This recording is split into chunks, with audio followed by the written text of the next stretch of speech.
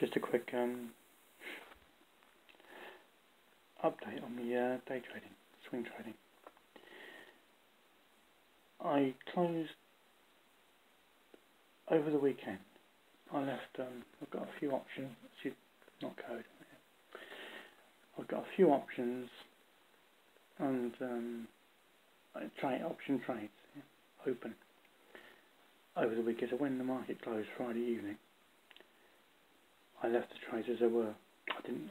As a day trader, you'd have actually closed those trades, and excuse me, you'd have actually not code. As a day trader would have closed those trades down, and then started this afternoon, with a clean, with a new balance, and have to do the research for new trades and get the market breakouts and all that.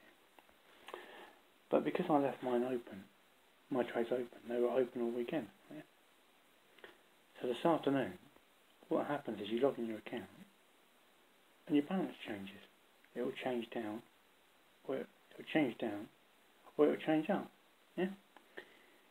So I've just logged into my account, and the trades that I trade, which is options, I was in. Yeah, the trades that I was in. The balance I'd lost this morning. I checked it before the market opened this afternoon, and I'd lost £400 off the balance, which is, compared to the balance, is nothing. Yeah. It's well, the balance I'm trading. Okay, so I'm trading in a practice account, but I would be trading the same way in a real account. But I can't liquidate my domain to do that. But so I lost 400 quid over the weekend up until this morning before the markets opened, and I've just logged in. I've done absolutely nothing, and the balance is already £2,400 up. Yeah, in 5 minutes, right? Yeah. So I could now.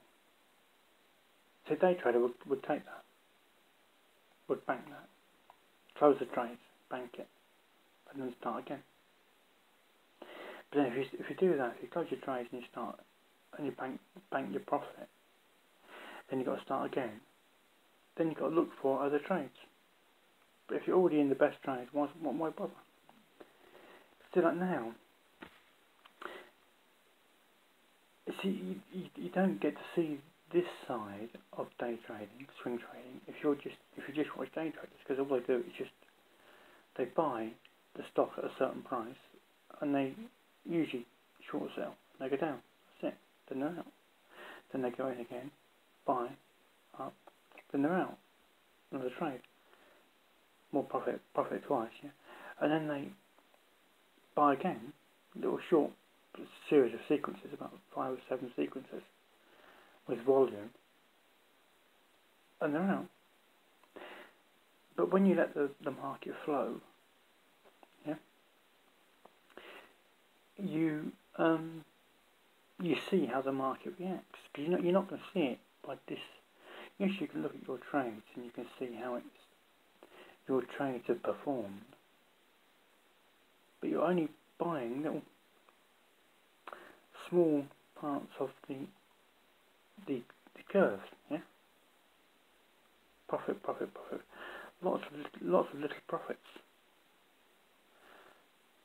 Amounts of profit. And then you bank. But by doing the day trading, you see how it's going to react. So when you ride the big waves, you don't mind riding the big waves. You haven't got to stay in the harbour, have you?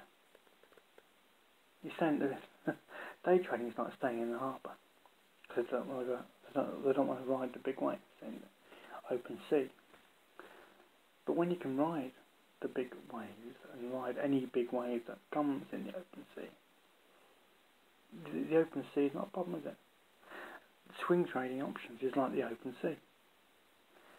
But you've got to be able to leave your trades open overnight and not really worry what happens to them.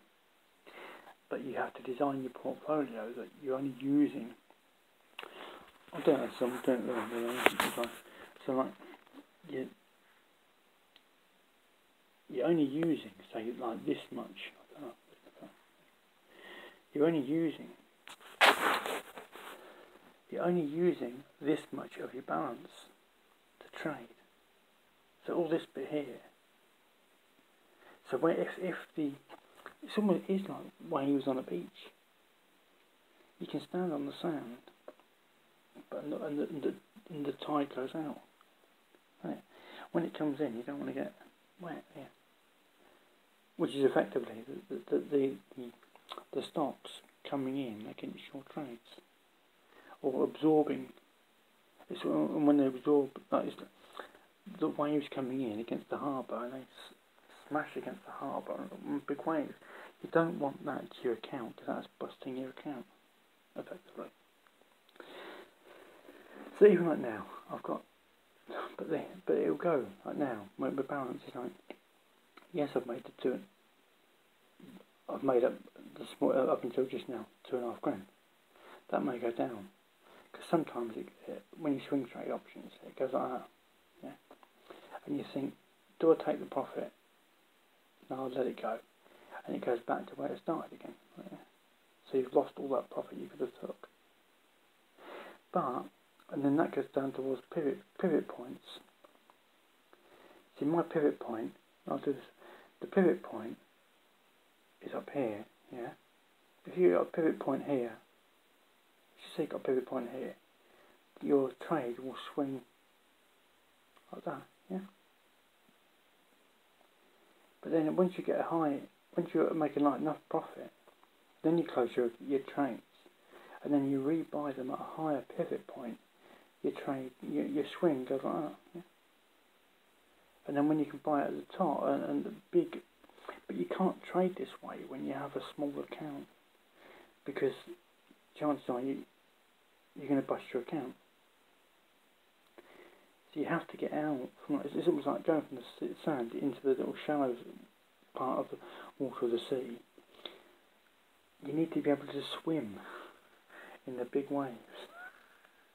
You have to when you're trading, but you can't do that. You can't trade the same way in a small account as you can with a big account. Let's say for example you're on 200,000. Let's just dream. You're on 200,000. Let's just say you're on 200,000. Then you've got nice big. You can afford to lose 50 grand, and you can make 50 to 100 grand. Yeah? You can on 200 grand. You can afford to lose 100 grand and still have a trading fund. And you can afford to make.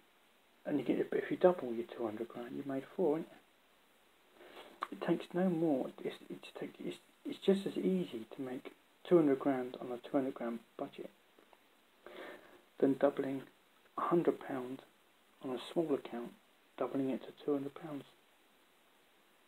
It takes no extra effort. The stock market doesn't care what it doubles. It's the individual that puts the balance in for the stock market to double. If that makes sense to you. But you'd have to know that to actually know that that's the case. And you've got to be able to trade confidently. And you don't trade that very confidently when you've put £100 in, and that's all you've got to put in. And you know that you hear so much about 76% of people, day traders, lose money on the stock market. And they do. 24% make a bit. And the top 5% make quite a bit, and the top 1% make an absolute fortune. You've just got to get yourself into a situation where you are in the top part of the day trading. And that takes screen time. Look at the charts.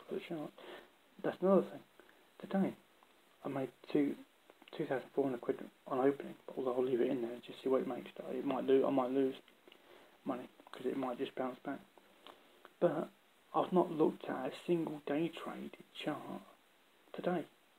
I haven't had to have the 4 screens and all this chart and that chart and every other chart. Don't need it. If you're swing trading, you don't need it. Day trading, you do. Because it's by the half a second or whatever it is. Swing trading options, you don't need any of that. I've done no research today. My trades made me money in my practice account by me doing nothing, but I had to be. You can't make money on the gap up if you haven't left your trades open overnight. And to do that, you've got to have confidence in the market, where it is.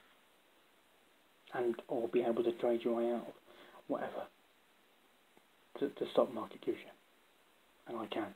So I'm not fussed at overnight. And then day trading,